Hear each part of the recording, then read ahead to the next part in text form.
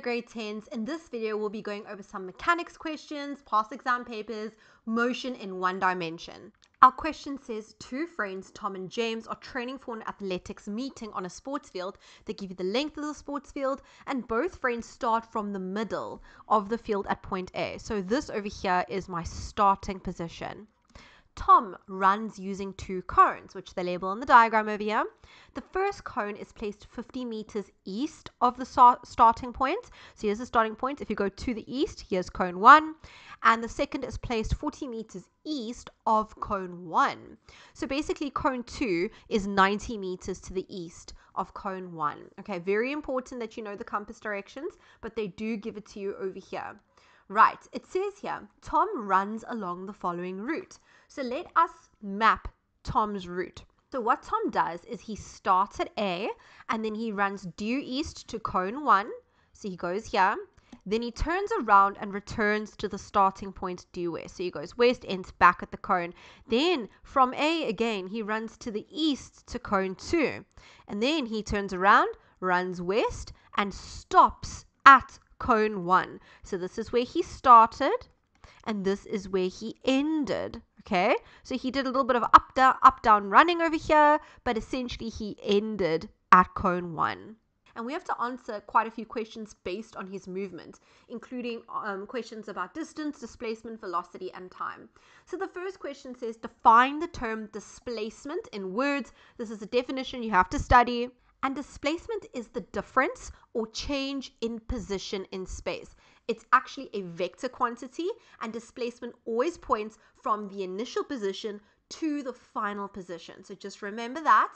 And displacement, just as a side note, is represented by triangle X. Change is triangle. The delta, change in X. X is position.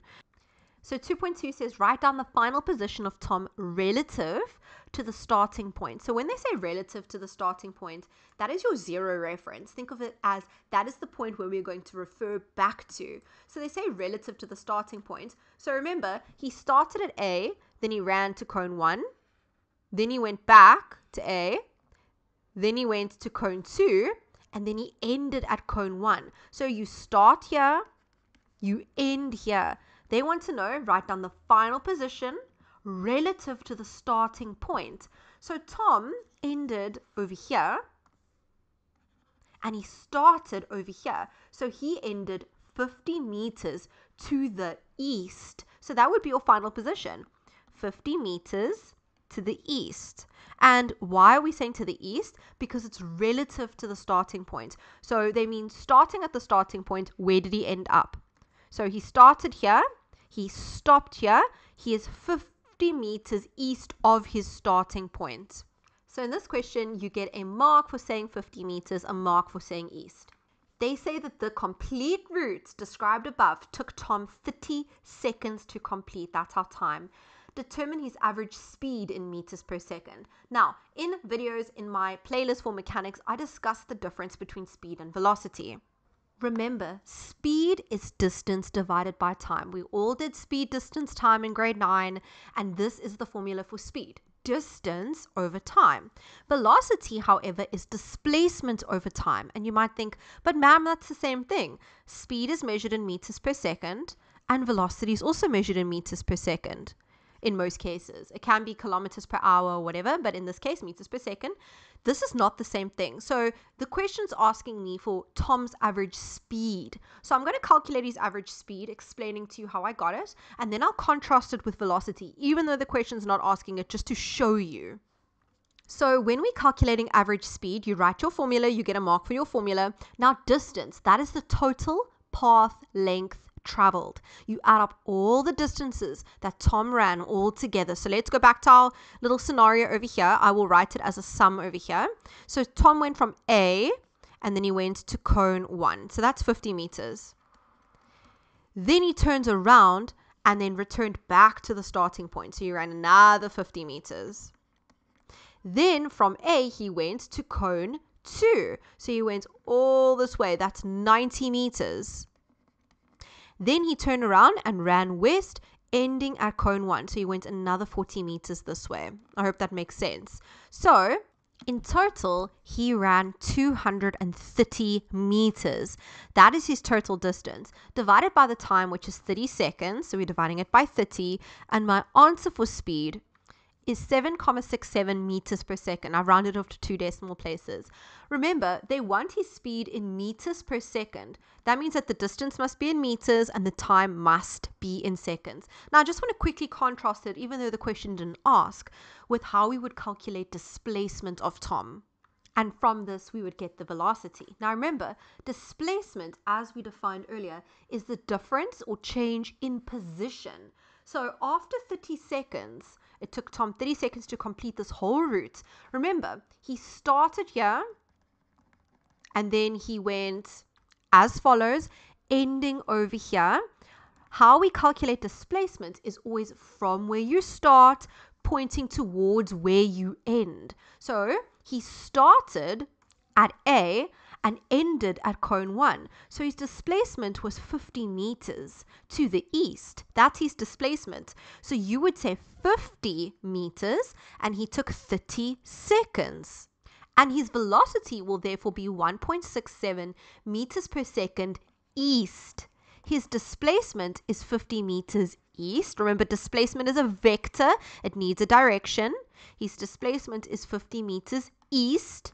And he took 30 seconds to do that. So therefore, his velocity is 1.67 meters per second east. If you don't give me a unit, you don't get your marks.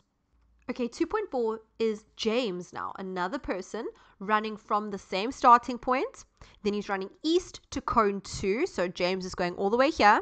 He immediately turns around and runs in a westerly direction until he reaches point B. Now note point B is all the way over here, due west. So he runs from A to cone 2, then all the way over here to point B.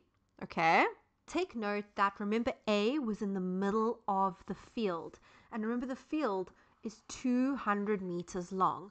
So if A is in the middle of the field, it means from B to A, this distance over here is 100 meters. Okay, so essentially James he did 90 meters to cone 2, another 90 meters to the middle of the field back here, and then an extra 100 meters.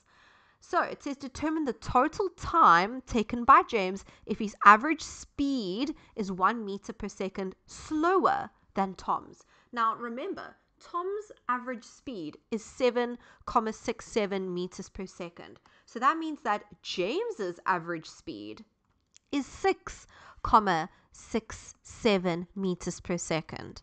So we can work out James's time as follows. Sub in James's average speed, 6,67. The distance that James ran, remember, he goes 90, then another 90, and then 100. And I think it's best to show the sum of the distances so that you can show that you are accurately and correctly calculating distance. And we're looking for time. Now, when you're solving for time, you're solving for something that is at the bottom of the fraction. How we do that is these two things swap places when we solve, and you get the time to be 41, now my calculator says 979. We may round it off to 2 decimal places, which would then make it 41,98. And remember, your time is in seconds. Then this question wants the average velocity of James for the entire motion. Now remember, velocity considers displacement. So where did James start? So James started at point A. And where did James end? He ended at point B. We don't care about all the extra bits in the middle. Displacement is just where did you start? Over here. And then it points towards where you ended. So this is James's displacement. And how far is that? That's 100 meters to the west. So the displacement of James is 100 meters west. And the time that James took, we just worked out the time that he took, 41,98. So we sub in 41,98 and we get 2,38. And remember your unit, meters per second, it's velocity. And you have to give me a direction. It's from where you start, pointing towards where you ended. You are pointing towards the west. So you have to give me a direction. I hope that that question was useful and helpful. Please check out the next video because we will be doing part 2, which involves equations of motion, and part 3, which involves graphs of motion.